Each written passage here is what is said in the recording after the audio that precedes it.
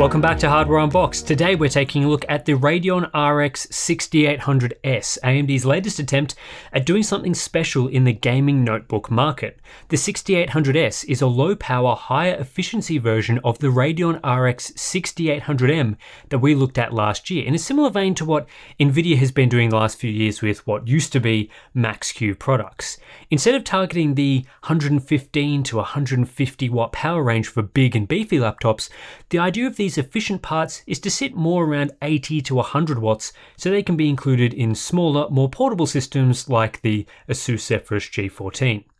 Ignoring all the naming issues, Nvidia has found quite a bit of success with their lower power variants, with various thinner gaming designs like the Razer Blade, Gigabyte Aero, MSI Stealth, all using them.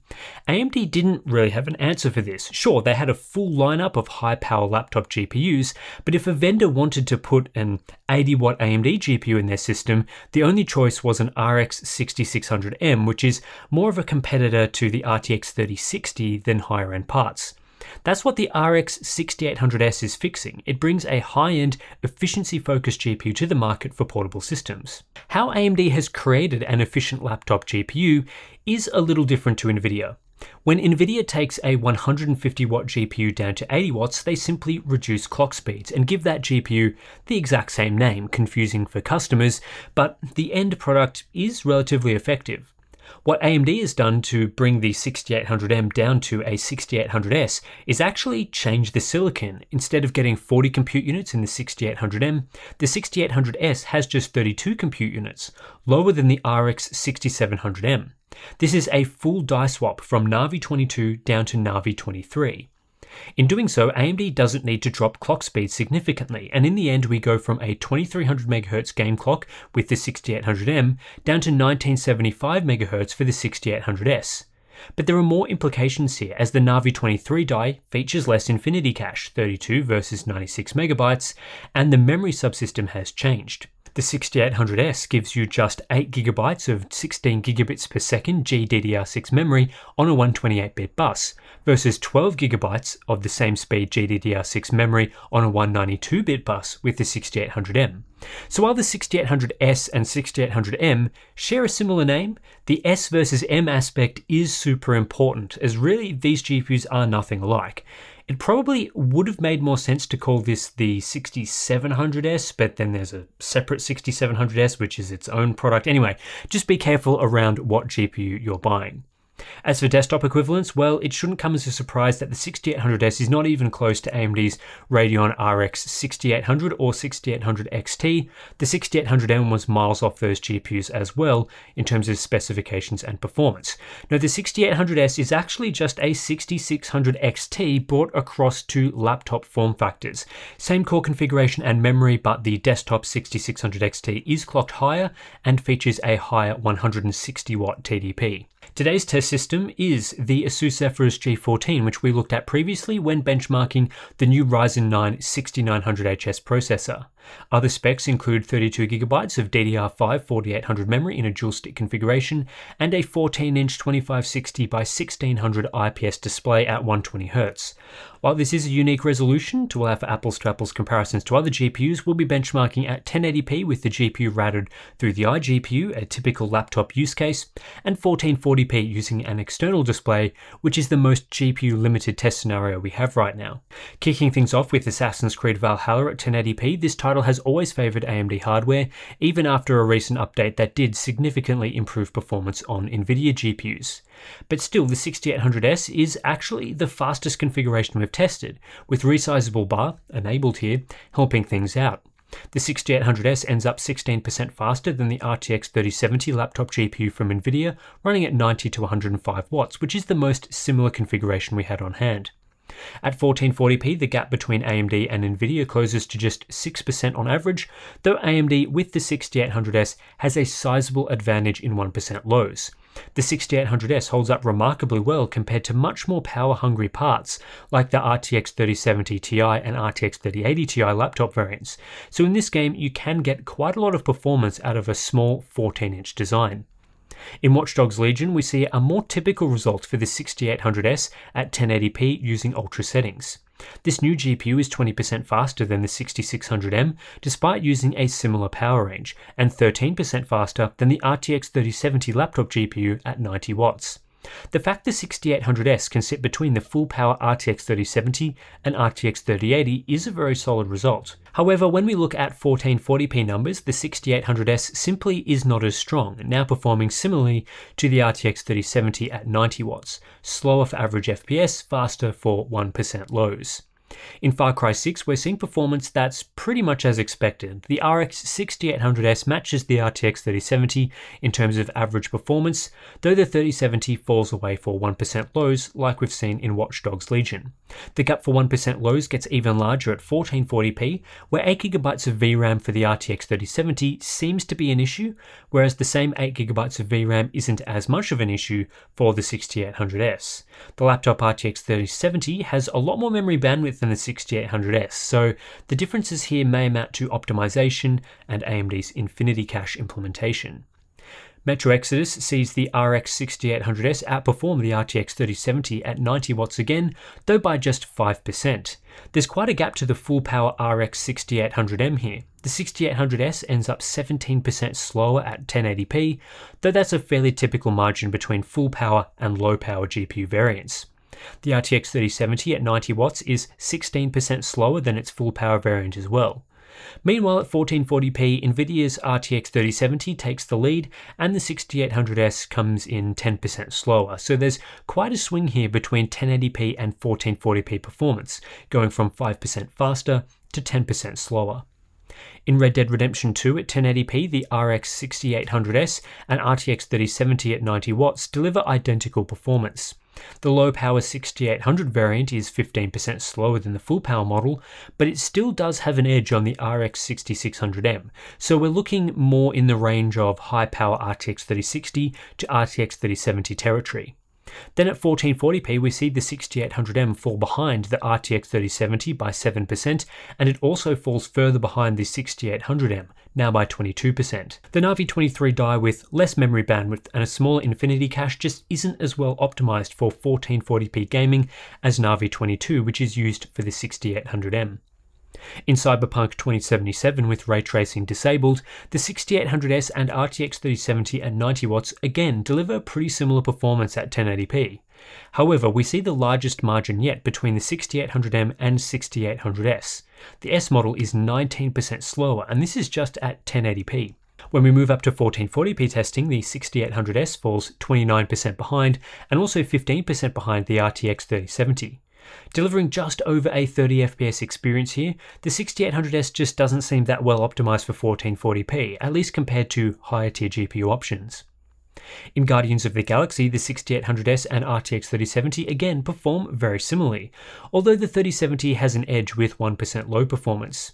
This is also one of the smallest margins seen between the 6800S and the 6600M, which have similar power limits.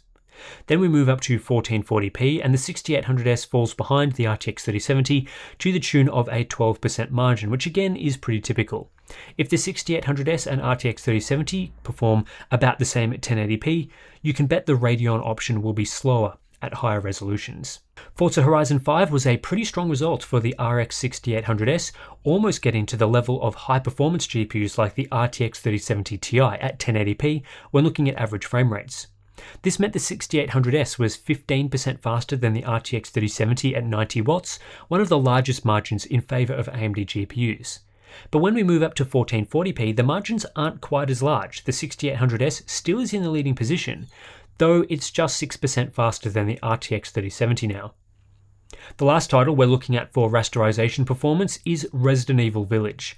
At 1080p, this is another very strong result for the 6800S, actually able to sit between the RTX 3070 Ti and RTX 3080 Ti here, which was unexpected. The 6800S was a massive 20% faster than the RTX 3070 at 90 watts in this title, and we see a respectable margin at 1440p as well. The 6800S was 14% faster. This is an AMD sponsored title and simply runs very well on the 6800S. What doesn't run very well on the 6800S is ray tracing. When playing Guardians of the Galaxy using the maximum ray tracing preset at 1080p, the 6800S isn't significantly faster than the 6600M and falls hugely behind the RTX 3070 at 90 watts without using any upscaling technique like DLSS or FSR. It's really not a contest here. The RTX 3070 delivers playable ray tracing performance at a native 1080p, while the 6800S does not. Unsurprisingly, the 6800S fares even worse at 1440p, where it can't even average 30 FPS with ray tracing turned up to the max, which is relatively easy for the RTX 3070 at 90 watts. Resident Evil Village was one of the best results for AMD in rasterization performance, but that isn't the case when looking at ray tracing in this game.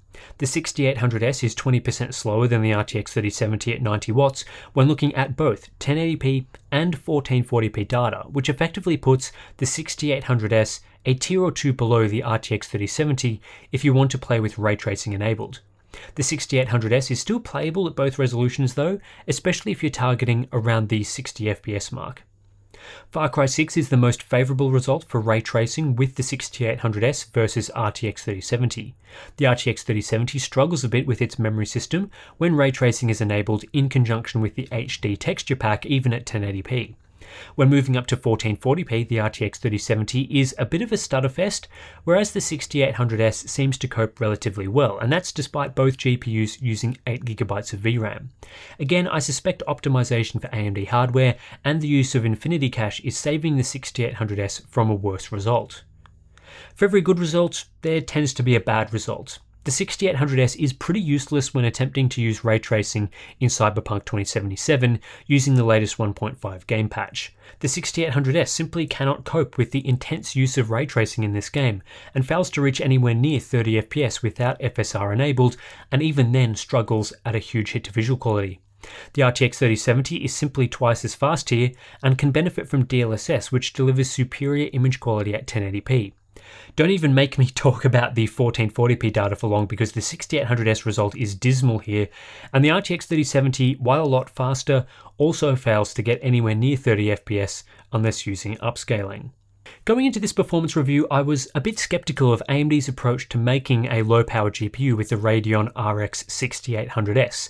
Typically, the path to success for making efficient products has been to keep the core relatively large, but then you reduce the clock speeds to really hit that efficiency sweet spot in the voltage frequency curve. This has been very effective for CPUs and Nvidia's GeForce series. But AMD didn't do that with the 6800S, instead choosing to cut down the entire GPU, including the memory configuration, compared to the full-power 6800M. Despite this, the 6800S is a relatively successful low-power GPU. The drop in performance compared to the 6800M is pretty similar to what I've seen previously from Nvidia GPUs, going from a full-power variant down to the lower-power Max-Q model. The 6800S is very competitive with the RTX 3070 at 90 watts, which is used in many portable laptop designs, especially at 1080p, where for rasterization performance, the 6800S is 8% faster on average. That should put it around the mark of Nvidia's best Max-Q GPUs. They're obviously a fair bit behind the fastest GPUs you can get. These chips are designed for slim and light systems after all, and simply can't be run at 125 to 150 watts in those sorts of cooling solutions. However, the RX 6800S suffers from the same issues that we've seen from other mobile GPUs from AMD. The 6800S isn't nearly as competitive at higher resolutions like 1440p, and a lot of laptops are coming to market these days with 1440p class displays and mux switches built in. The Zephyrus G14 is one such example with its 2560 by 1600 display. At 1440p, the 6800S is neck and neck with the RTX 3070 at 90 watts for rasterization, if not a little slower. Given we aren't comparing AMD's best with Nvidia's best, it's very unlikely the 6800S as AMD's highest tier configuration would be able to go toe-to-toe with the RTX 3080 Ti in slim gaming systems. The 6800S also suffers badly in ray tracing performance, falling well behind the RTX 3070 in most instances. It's a double whammy here because not only is AMD's RDNA 2 ray tracing performance slower than Nvidia's Ampere, the Navi 23 die being used here also isn't that suited to ray tracing with its limited infinity cache and mediocre memory system. The 6800S should be a 1440p and ray tracing class GPU, but AMD decided to use their 1080p class GPU die for the task, which is also seen in the 6600 XT desktop card. Then we have the usual list of Nvidia bonuses that you don't get with an AMD GPU, like DLSS, which is much more effective than FSR at laptop resolutions like 1080p, and of course FSR works on Nvidia GPUs too, plus stronger encoder support, though on a laptop this is probably more for capturing gameplay than streaming it. Nvidia has also been able to counter AMD's Smart Shift feature with their own equivalent, Dynamic Boost, and in our testing, the RX 6800S AMD plus AMD configuration used about as much power at the wall as an Intel plus Nvidia combo using the RTX 3070 at 90 watts.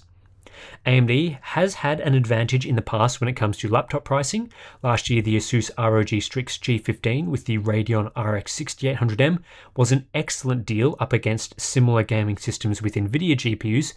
That's also generally the case with the Zephyrus G14 and the 6800S, but we are talking about a fairly unique design and a sample size of 1. The Zephyrus G14 with the 6800S costs $1,900 US, which is much cheaper than something like a Razer Blade 14, but I think they probably do need to price their hardware lower to be competitive, especially if AMD wants to gain laptop market share, which is especially low at the moment. Anyway, that's it for this look at the Radeon RX 6800S and just an exploration of how AMD is approaching the low power efficient GPU design for slim and light laptops compared to Nvidia with their Max-Q type stuff. Not that it's called Max-Q anymore. I actually kind of wish they went back to the Max-Q naming, but anyway, that's a discussion for another day. If you do want to support the channel and the independent testing that we do, please consider supporting us on Patreon or Floatplane. Links to those are in the description below. You'll gain access to things like monthly live streams, behind the scenes videos, Discord chat, all the good stuff. So thanks for watching. I'll catch you in the next one.